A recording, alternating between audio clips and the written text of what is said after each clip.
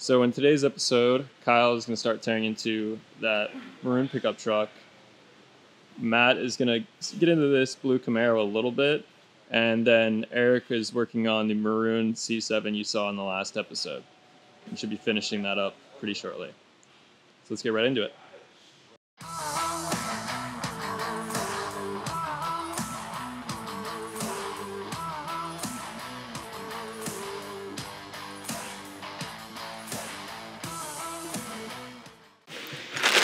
Magnuson Supercharged kit on this Silverado. For people who have seen the other videos, only put the rear end in. Stock airbox. I have one of those. It's already got an intake. That might be an issue. We already put long tube headers on it. It's a American Racing long tube header system. And it already had an AFE intake. So that's pretty much it. As far as I know, this is when we put the rear end in. It came in the bearing and after seal was leaking. So we're nice to finish this. See this thing put up some nice numbers.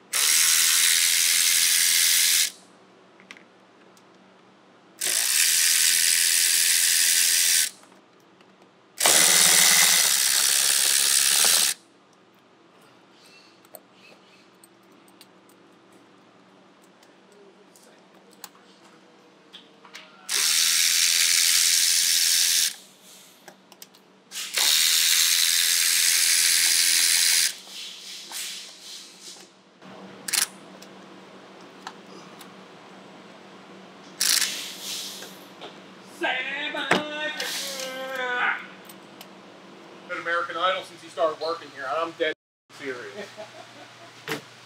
Kyle, you're laughing, but you can answer. I've been trying to get him to go to American Idol just to, see what could happen. You know, those renditions if William Hung can get a contract. Tell him I'm serious. Oh, he's dead serious. I believe you. We've been in bars together, and I've been and the karaoke starts, and I'm like, dude, you got to get up there. That's why I asked him. I don't do that. Yeah, he wouldn't do it. I need to work my way up to karaoke, and then I'll think about What do you mean? the Idol. Pick a song everyone knows, so everyone's singing with you, so you know, can't tell if you're bad. I already know. I got. If I had to sing a song right now.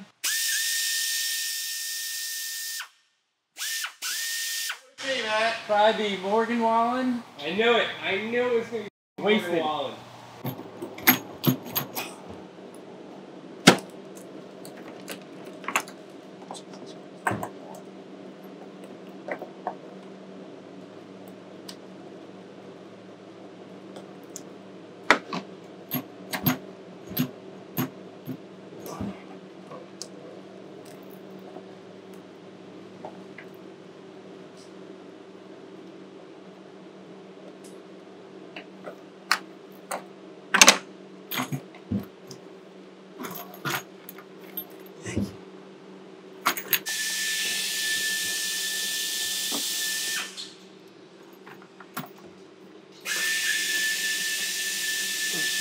When we baselined it, it was like 350 horsepower, like 370 torque, something like that. So I'm thinking this should pick up easy another 150 horsepower maybe.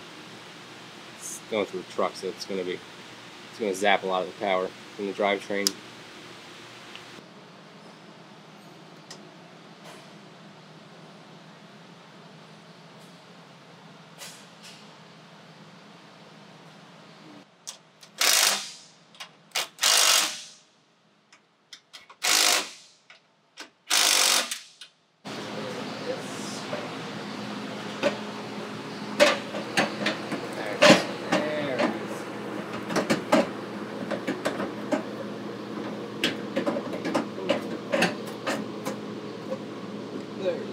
Come hang out. Well, you go to Ulysses.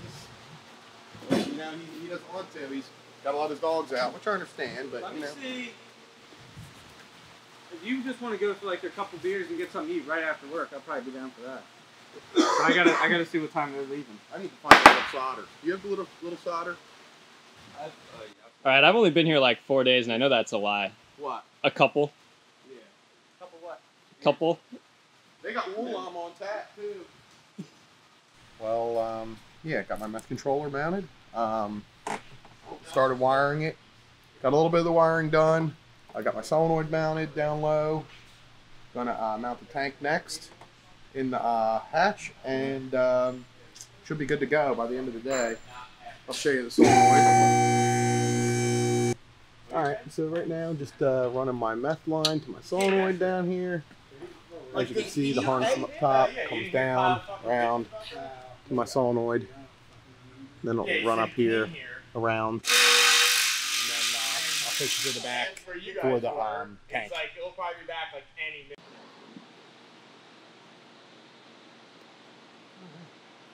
Right now I'm wiring up the meth tank, wiring up the pump, which is mounted to the meth tank.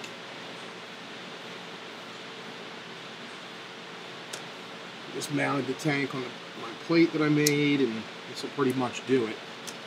I'll be wrapped up here soon. Just gonna put in the wheel wells and wrap up all that stuff. I'll be finished. All done.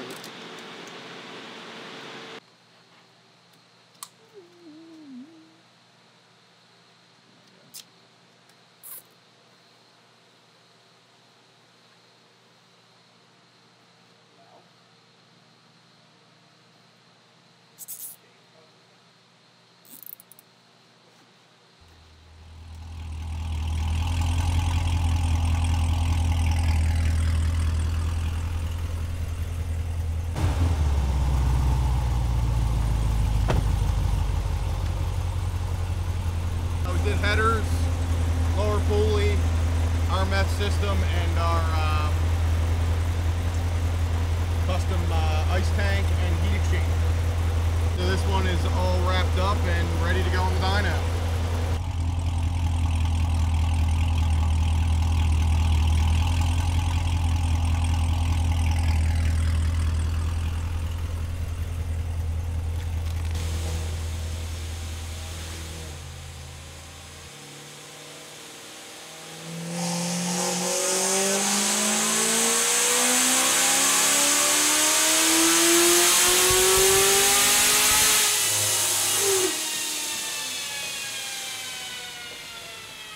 Alright, for having no meth on this thing, it actually didn't do bad. It's on 12 pounds of boost.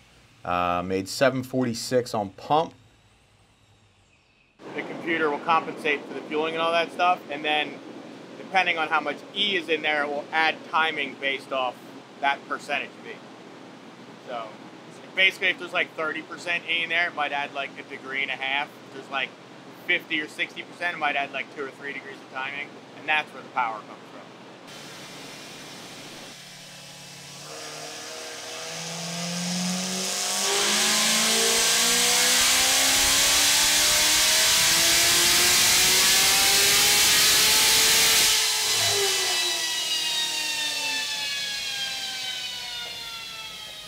And 786 on like 52% E. Problem with having no meth is the AITs get hot, and if you'll notice at the top of the graph on the E85, when I was really trying to push it, it kind of like starts dipping off, and that's because the AITs are getting too hot and it's starting to pull timing. It probably won't do that on the street. If it ever does get that hot on the street, then it'll be safe and it'll pull the timing out. Nick's beautiful 610 Camaro. That is back to complete what will be a stage 5. We've been doing in steps. So I did the piston rod, heads, cam. It's probably been, I don't know, maybe close to a year ago? 6 months? I don't know. But yeah, it's gonna be sick. As you can see, it's like insanely clean. He actually owns a detail. He does detailing professionally, so. Not right now. I didn't have a single cupcake at Frankie's party.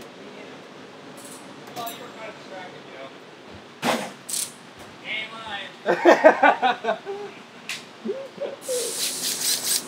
certainly was.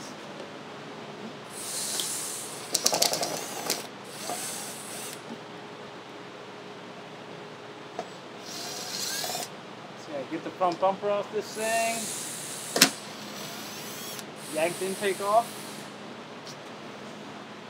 Do the LT4 injectors and whatnot.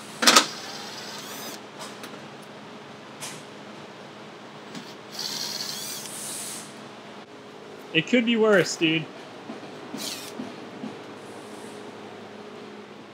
That's the worst thing ever. Let me tell you what couldn't be worse. That thing.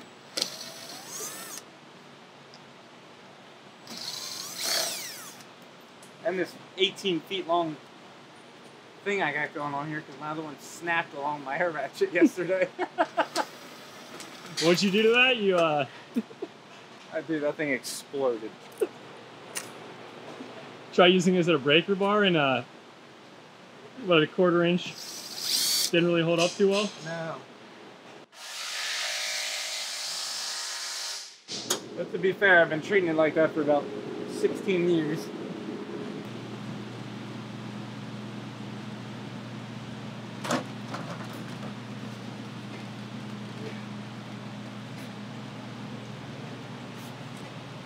There you go.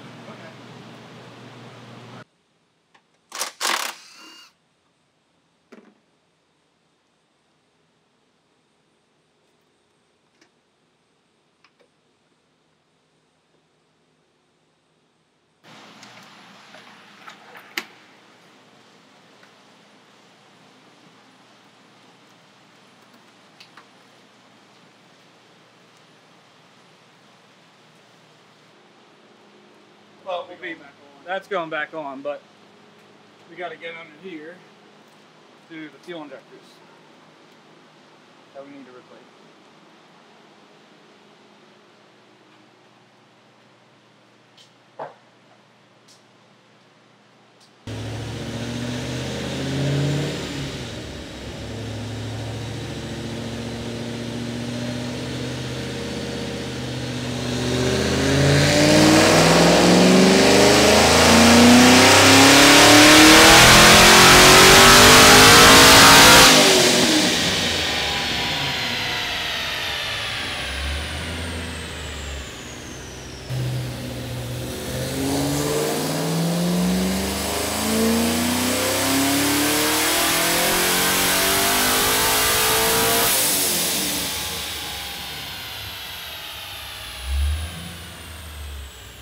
This thing, we had some issues with it at first, not making boost. It was only making a pound of boost, and we tried a bunch of different things and couldn't figure out why.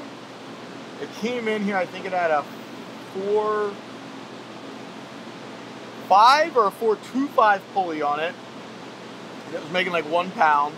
And then we switched it to a 4-inch pulley, and it was still making basically 1 pound boost, making 1.8 pounds or something. And in reality, we thought it's a P1X, so it's a little guy, but they generally still make good power. So we weren't sure if there was something wrong with the blower or whatever. It was a brand new kit, but we literally tried all kinds of shit. Sent the blower back to Supercharged. They said it was fine, all that, and we ended up putting a 3.7 pulley on it just to spin it a little harder, and I guess that seems to do the trick. I guess it was just being spun too slow. It was making 2 pounds boost, and we put the 3.7 on it, and now it makes 8 pounds on the last run, and it made killer power. It made 730, and basically heads cam on 8 pounds. Should be good. A long road getting here because we kept thinking there was a problem with the blower or something like intercoolers messed up, or I don't know. We did a whole bunch to try and figure out if something's wrong with it, and ended up not being anything wrong with it. But now it seems to be running pretty good. So.